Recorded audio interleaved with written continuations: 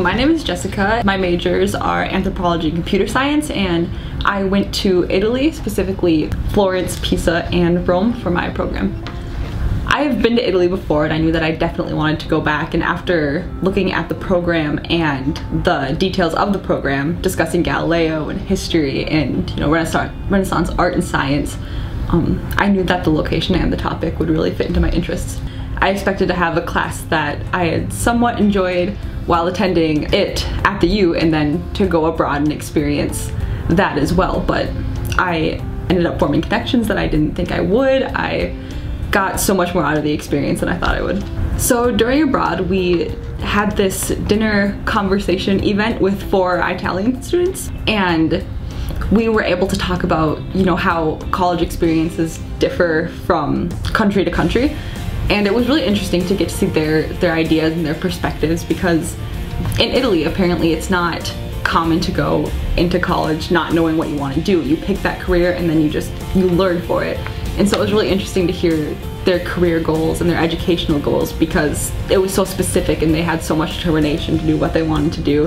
And it really made me reflect on more what I wanted to do. On our last day in Florence, which was the first leg of our trip, we had a little bit of free time at the end of the day during sunset, and we just started to kind of aimlessly walk up the hills to the higher part of the city, and we ended up at the Plaza de Michelangelo. And from there you could see the Duomo, you could see the tower, you could see the river and the bridge, and you could see the entire cities with the hills behind it. And me and some of my friends were able to watch the sunset over the entirety of Florence on our very last day. Just going there and seeing the art and the history preserved was amazing. It was like taking a step back in time. My biggest fear was a potential language barrier, or especially times when I might be alone or feel a little bit lonely while abroad, because I was with a class of students with me, but none of us were that close. And that going abroad with them really changed that. I realized that I didn't need to be fearful of that in the first place.